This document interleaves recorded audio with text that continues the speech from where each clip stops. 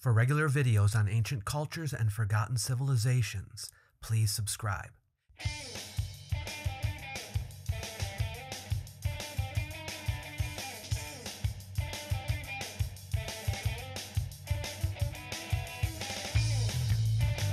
Welcome to the Antiquities Travel Guide, a helping hand for visiting historic places. Follow us to different countries as we search for ancient artifacts. If you too wish to explore the ancient past through travel, we'll help you plan where to go, what to see, and how best to enjoy what you encounter. In this series of the ATG, you can accompany Natalie and me on our trek through Egypt, homeland of the ancient Egyptians, Cushites, Libyans, Asiatics, and Greeks. Come on, let's go. We are here at the beautiful Le Metropole Hotel in Alexandria, Egypt, having just completed 2 amazing weeks of adventure in Egypt, visiting archaeological sites and museums.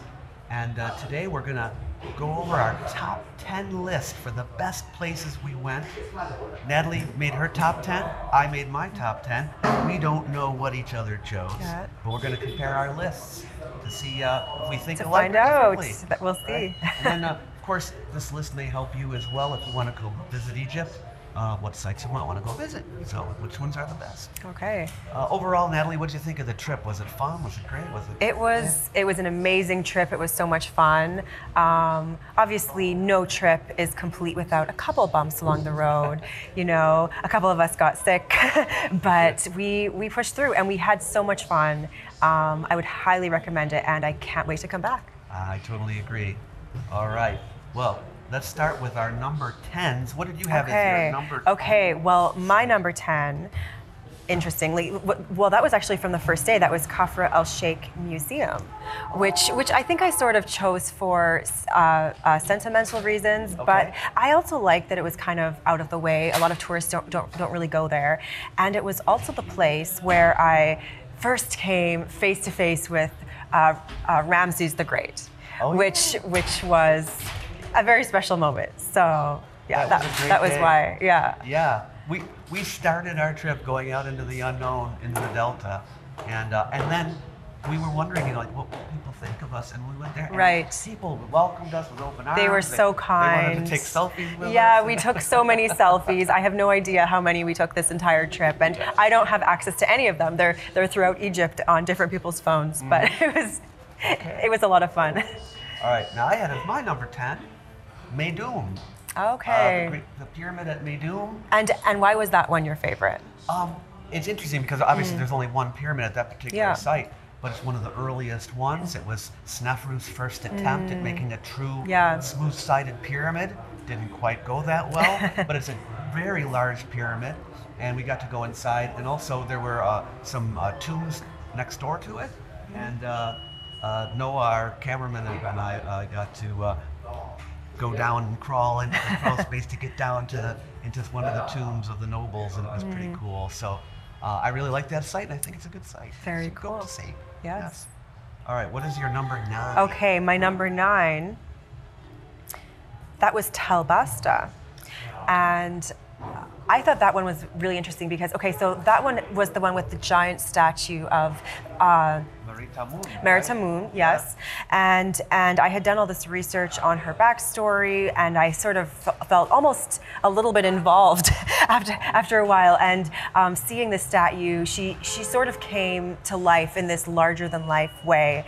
And that location was also where we first saw hieroglyphic inscriptions out in the open, which was incredibly surreal. It was amazing. It was a beautiful open-air museum. Yeah. Yeah. Yeah. Worth going to. Yeah. Yeah. All right.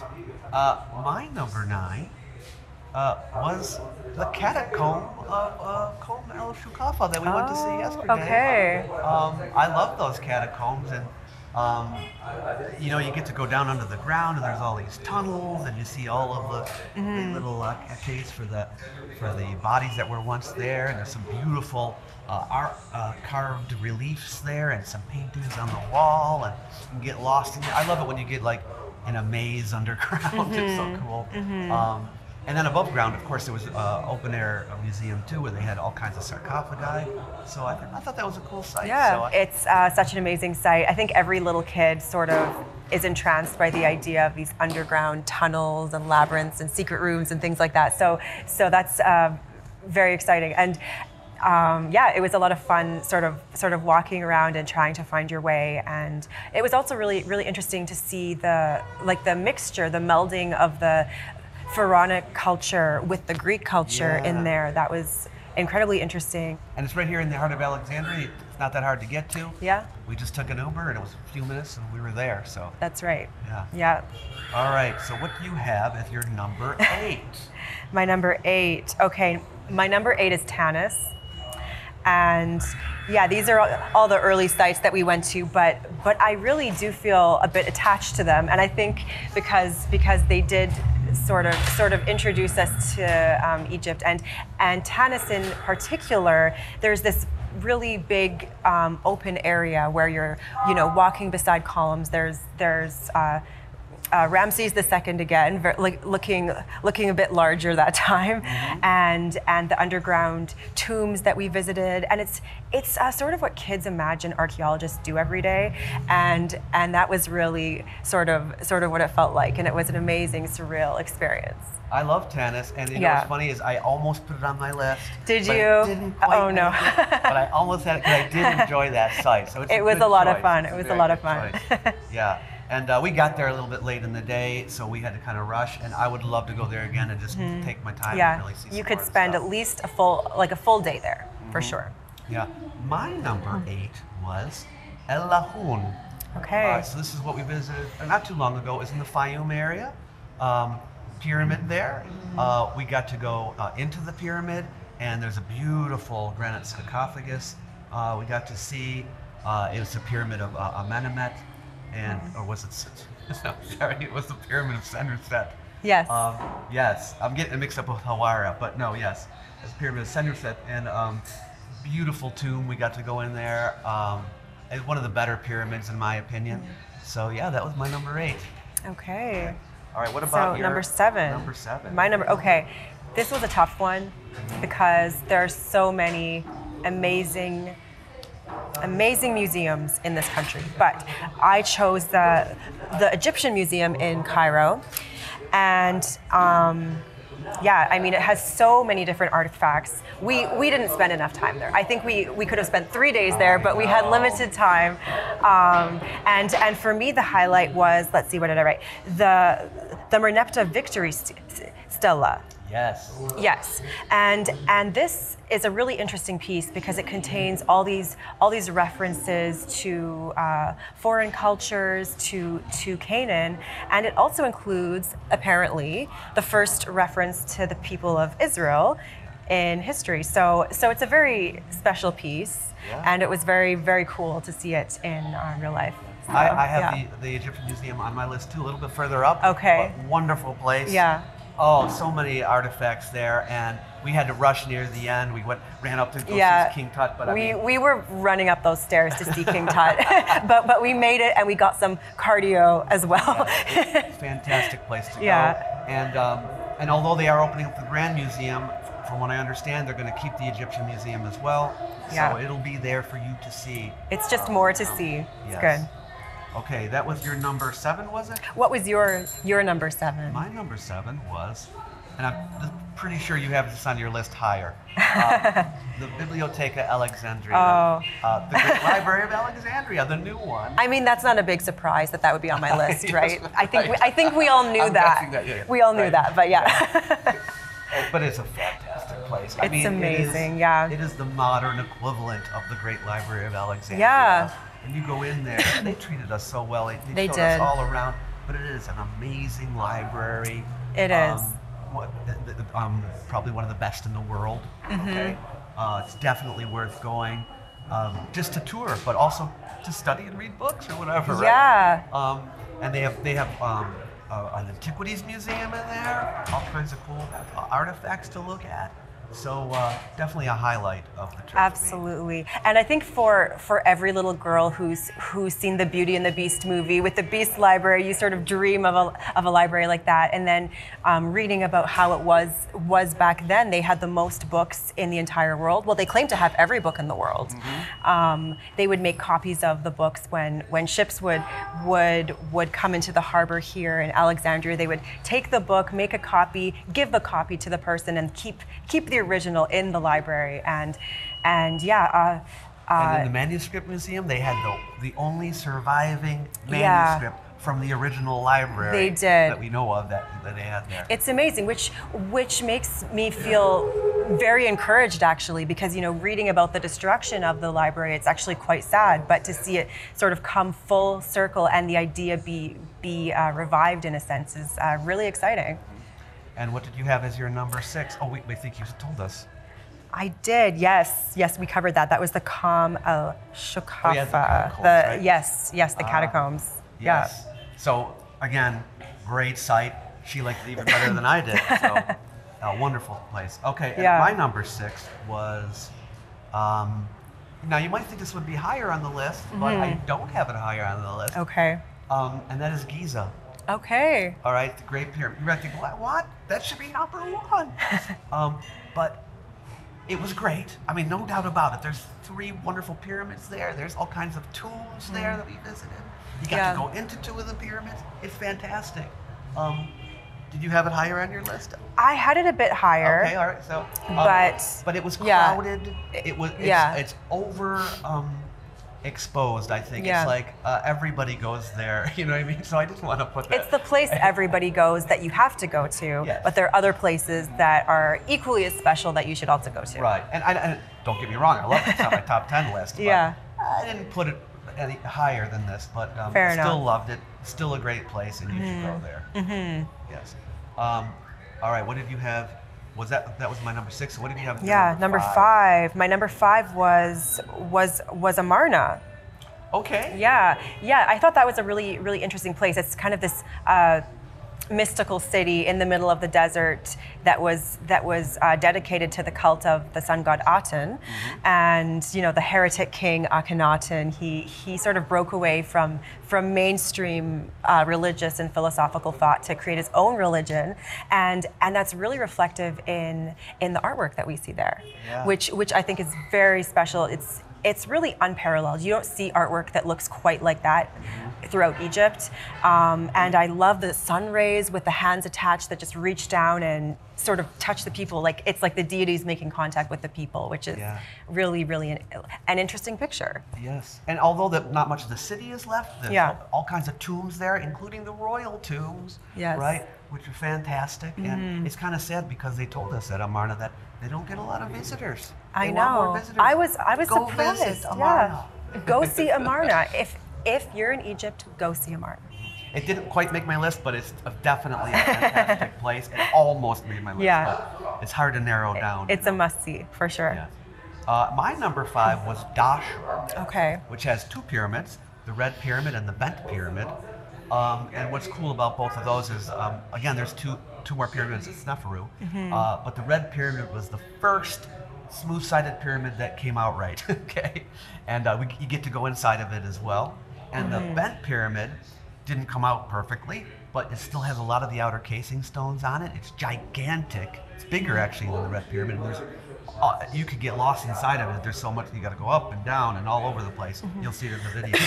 But 2 fantastic pyramids. You were sick that day, so I was. I know. Next beautiful time. Site. Go to Dashur. Loved it. Yeah. All right. Okay. So number 4. We're getting down to the nitty gritty. I know. We're getting to the good stuff, aren't we? Yeah. Okay. My number 4 was Saqqara. And that was because, that was where we really got our first glimpse of a pyramid type, of a proto-pyramid type. Sort of how they went from the mastabas to the what's it called? Well, it's the step pyramid before the Great Pyramids. The pyramids, plural, but the Great Pyramid at Giza was actually built. So I think it's really interesting to just see the process of how that all happened. So this was kind of like chapter 1 of pyramid studies for me. And I have actually a little higher on my list. Okay. But there are all kinds of tombs there. I mean, all over the place. And there's still more to be found. So it's like a rich site with so much. Yeah. But I loved going to that Djoser pyramid. And you look down into the pit and you see the burial chamber down at the bottom. And Yeah. it was really cool. It was incredible. Love that site. My number 4, and I think you have this higher, Beni Hassan. Okay. I do have that on my list too. I do. Because I remember when we were there, Yeah. you're like, I love this Yes. place. But they were the rock cut tombs, okay? And again, another site that a lot of people don't go visit, and they should. They should. And the tombs are amazing. You go in there and you see all kinds of artwork on the walls, but also outside, beautiful view of the Nile. It's incredible. I think I said to you when we were there that this is the first time I feel like I'm stepping into like a fantasy video game where everything around me just looks larger than life and just incredible. Yes. Yeah. Wonderful site. Yeah. Go visit. A wonderful Beni site. So my number 3 was Giza.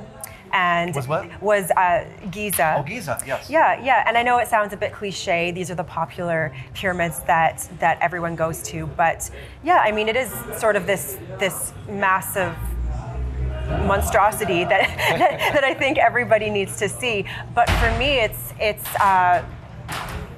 it also shows this progress of architecture and also this perseverance, this perseverance and this ingenuity that they had, where they didn't give up even when they made mistakes building the pyramids. We see that with Seneferu. He made those 3 attempts and he failed until he got it right. And then his son Khufu was the one who actually built the Great Pyramid, which I think is such an amazing story. He was probably inspired by his father and he went on to build this. So when I go there, I sort of think of that story in the back of my mind, just of perseverance and Yeah, wonderful site. My number 3 was already mentioned, but it was the Egyptian Museum, the Cairo Museum. It's a good one. It's a great one. So many things to see there. Yeah. And I definitely want to go back there, but I loved it so much. The best museum we went to, number 3. Okay. It was great. Okay, number 2. Final 2. Number 2. What do you have? Okay, my number 2. Well, like I said, this won't come as a big surprise, but this was the Biblioteca Alexandrina, and Wonderful library. it's so it's so wonderful. I mean, I'm kind of a big fan of libraries anyway, but just to see this ancient vision revived, where education and books are made accessible to the public, really, and also the fact that they still have that manuscript from the original library. I think that's so special, and to me that sort of shows that this vision wasn't lost and that it's being revived and that it lives on with us today. Yeah. My number 2, I don't think is on your list. Okay. I put Abu Sir. Okay. So now this is a site that's currently closed. You have to get a tour guide. Special permissions. They have to pay a fee to get you in there. But if you can get in there, it's a beautiful site. It's got several pyramids with temples attached, which remains of the temples. And I just had a great time there. You can see the parts of the floors and the walls and some of the beautiful blocks that were made to create these temples. You can look at the pyramids. So I love the site of Abu Sir, and I can't wait for the day where they finally open it back up. I think archaeologists are working there, but when they finally open it back up to the general public, you have to go to Abu Sir. That was my number 2. Okay. Now Number 1. Number 1, our favorites. All right, what is the greatest site that you went to on this trip? That is such a hard call because I don't know if I can really say I have a perfect number 1 because there were so many, but if I had to choose, it's actually one that I think will surprise people a little bit, but that was Beni Hassan, Tomb 3, which belongs to Khnumhotep II. Great. And yeah, it's a site that unfortunately not many people go to, and I hope that more will. Maybe after this comes out, more people will be inspired to go. But yeah, it depicts all this really interesting artwork, and there's this line where we see these Canaanites coming from the southern Levant, and we see how their clothing, their posture, various cultural attributes, they really stand out against the backdrop, and it's a very, very special piece, I think. So, yeah. Just about the tombs in general, there and in other places, there's so much depicted of daily life and different peoples, and they're doing different activities, and it teaches you a lot about how people lived, who they knew, what kind of interactions there were. That's why I love the I think Noah liked the wrestlers, right? Yeah, the wrestlers were very interesting too. And with regard to Beni Hassan and some of these other sites that we visited, they're just dying for tourists to come there. Yeah. They're just waiting for them to show up at the gate. So go to these places. Okay, so David, what is your number one? My number one is something that you already mentioned. Okay. But is my number one on the list, and that is Saqqara. Saqqara, that's a good one. And it is one that people go to. There are tourists that go there because it's, Giza and Saqqara are probably two of the most famous sites here. But why I like it better than Giza is because it has more, right? So there are more things to see there. There, of course, is a pyramid. Well, there's actually several pyramids. There is, I think there's at least 2 pyramids, maybe 3. There's a lot to keep track of. Yeah. Anyway, there are pyramids to see there. There are tombs to see there. There's all kinds of stuff, and there's all different sections. And sometimes you'll miss sections. Like you think you saw everything, and they're like, oh no, there's another area over here you can go to. So you have to walk across a little bit of desert, go see that. And there are things in Saqqara we didn't even get to see because we didn't have time. South Saqqara has more stuff too, but that was closed. Hopefully that'll open someday. But it is a gigantic necropolis. So I just had to put that at the top of the list for me. It's a good choice, good choice. So there you have it. That's our top 10. If you're thinking of going to Egypt, we think it's worth it. We know that some travel vloggers have gone to Egypt and complained about it and things like that. What do you think? Do you think Egypt is too dangerous, or do you think it's no fun, or what is your opinion of it? I think Egypt is an amazing country. I would tell everyone to please come here if you can. Put it on your bucket list, but don't wait until you're 85. Try to come a bit sooner than that. And yeah, I mean, I think just like any other place, you have to be aware of things and to take precautions. But we felt very safe the entire time. We actually had a police escort with us at times that I don't even think that we needed, but they wanted us to feel safe. Yeah, they just wanted us to feel safe, and they were looking out for us. And it was actually funny because we actually all got sick on this trip at different times. Yeah, I caught a cold, and I gave it to her. Yeah, and then or someone else. I don't know what happened, but we all got sick. But yeah, and the police actually gave me this little bit of medicine that actually helped me a lot. It was very sweet and a little bit unexpected, and I never thought I'd be in a situation like that. But it's another funny story to add. And in this video series, we gave you tips and tricks and strategies for traveling in Egypt, so it'll make it smoother for you. You don't have any unexpected problems. If you know what you have to deal with and how to deal with it, it's no problem whatsoever. So thank you for watching. We hope you enjoyed this series. If you haven't seen the other videos, please go back and watch them. And come to Egypt.